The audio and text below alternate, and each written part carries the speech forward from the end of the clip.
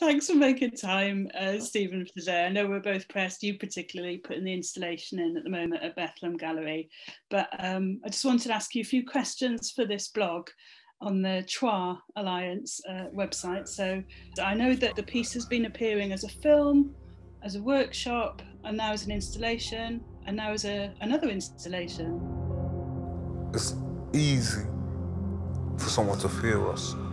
You're trying to live within the context of someone else's view of black men.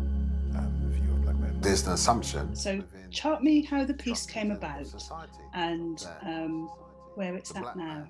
Well, originally it was as an installation. A film was kind of created out of that installation. At first it was many years ago, even before I started my training as a psychotherapist. I had an idea that I wanted to work or think about black men and their mental health. Part of that comes from, I think, anyone who is kind of searching in terms of themselves and thinking about, for myself, what does it mean to be a black man, and trying to understand myself better as well. And I developed a project then, which was really thinking about working with black men who have been sectioned to find out, what was going on there. And then when I started to do research, I really started to work out, or see like really alarming statistics, some of which I'd heard of before. Anyway, I developed a project with a psychoanalyst and another professor as well, and I applied for some funding, and it was from a pretty well-known kind of science funding body, and it was turned down. And it was turned down to not only, they didn't only say that it was, when I got feedback, it was quite scathing turned down in terms of it's biased and so on, and that was contradictory to someone else who was kind of supporting me with the application, who actually looked at first round applications as well. Anyway, I put it down for a while. And as my practice kind of developed, I had a feeling that I was trying to do stuff which was more about me again, because a lot of my practice was becoming like commissions and so on. And I started to get a real interest in kind of health, actually, and how that kind of intersection with culture as well. So I did a couple of projects, one which was about body donation, one which was about sickle cell. And then I was just thinking, what do I want to do? And I just remembered this project. And at the time, by then I'd started training as a psychotherapist. And I thought, okay, this is the time to do that. And I didn't apply to a science organization. I applied to the Arts Council, and also the Mayor's Culture Seeds Fund to get part of the money as well, for one section of the project. And that's how it sort of came about. And the project itself, it started with doing workshops, which was what we got the small pot of money for, with black men who many of whom had been sectioned, and had experience of the mental health system. Some had been institutionalized for years. And we did these kind of poetry and collage making workshops and kind of created the zines. And what was really interesting that came out of that is that at the beginning of the process, I was like, right, get in touch with another organization who could support this, so that if anyone wanted to perform what they had done, they had an opportunity to do that. But what came out of it was that was the most crucial part of the project, was actually at the end of it, them really performing and sort of giving them voice, to kind of speak from their own perspective, because there was a real, it was a real kind of process. It was only black men, 2 black men who were facilitating the process, and then obviously the black men who were taking part. And that was quite, that was a first for many people, to have a space like that felt safe, where they could really kind of speak about what they were experiencing or what they had experienced. And then so we actually put on a showcase, and it was well attended.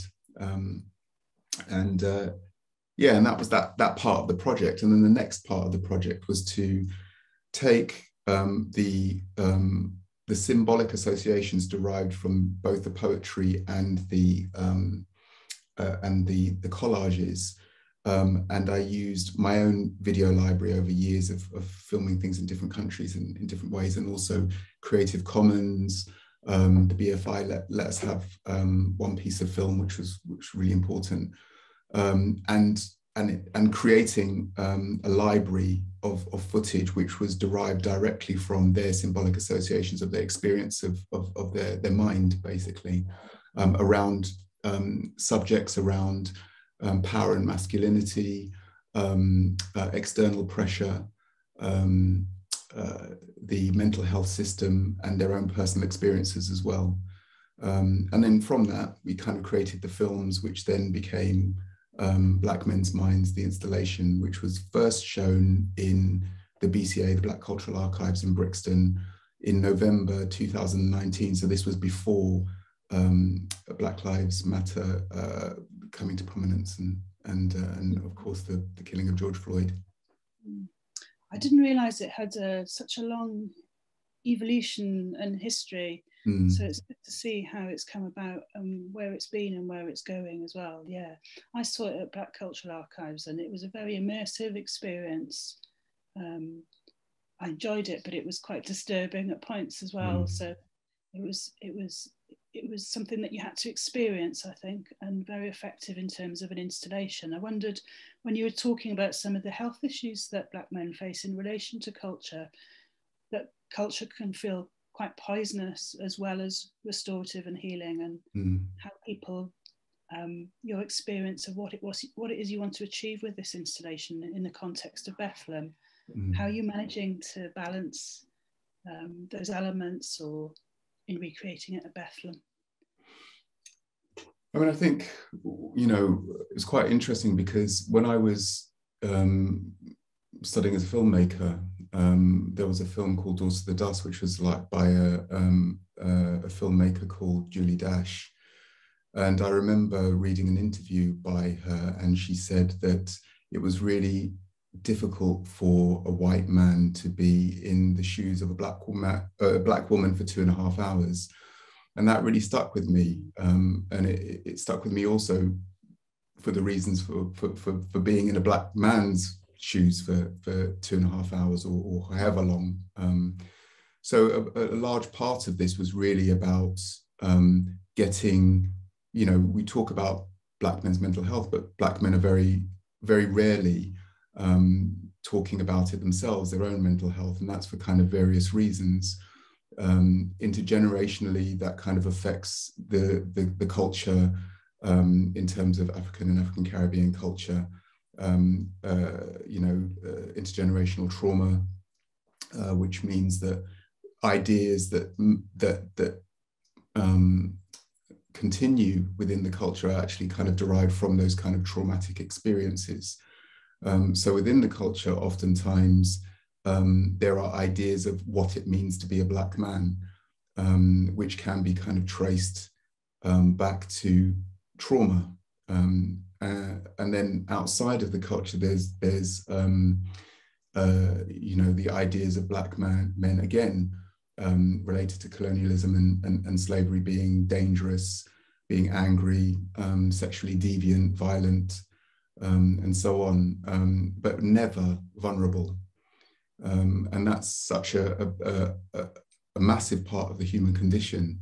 So taking this this piece to Bethlem is really hugely important to me, because, you know, training as a psychotherapist, you know, it is a world which does tend to be peopled predominantly by white people, and it's a disproportionate number of Black people in the mental health system, and therein is a problem. So as well as training myself as a psychotherapist, or being a psychotherapist myself, it's really important in the Bethlem to have a platform where clinicians can actually hear what Black men experience, both in the mental health system, but also get more of an understanding of yeah, the kind of pressures and the things kind of involved.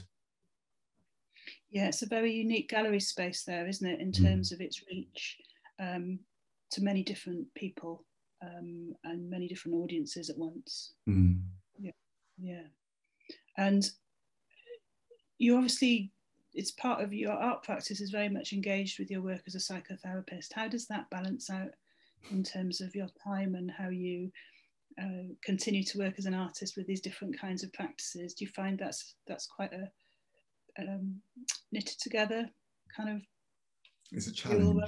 It's a real challenge because obviously there is a commitment to the people that you're working with, and you know, often with your arts practice, when you're actually creating work, you know, as you know, it's not something that you can just kind of fit into, like, I'll just do it this day and then I'll do it that day. So I can't really say that I've managed to work out what the golden formula is at the moment, but so far so good. I've managed to obviously create Black Men's Minds, but also you know, managed to sort of get it into platforms or onto platforms in different spaces to get people to see it as well. Yeah, I've enjoyed how it's been sort of, the work has revealed itself differently in different contexts in that way. Yeah. So I look forward to seeing it in Bethlem. I know your previous work, but this is the first work where it's been informed by your new practice, if you like, so your health practice. Yeah. So I'm really excited to see it. Yeah. Is there anything you'd like to add in relation to arts and health before we leave the topic here today? I mean, just to talk about the exhibition, it's quite different. I mean, you've seen it at BCA and you're going to see it at Bethlem. You know, what's really interesting for me is to kind of keep something really fresh. So it has a different kind of, not a different feel to it, but trying different things to think about the mind. That's interesting. So not only the venues change, but you adapt to the venues as well. So it's it's site specific. Yeah, and I don't like the idea of just kind of transporting something from a circle and putting it into a square. So there are things, you know, that you can do, things that are relevant to the content, so that you can develop it as it kind of moves around, or evolve it as it moves around. And I think that's really important, and I really like how it's worked out at the Bethlem.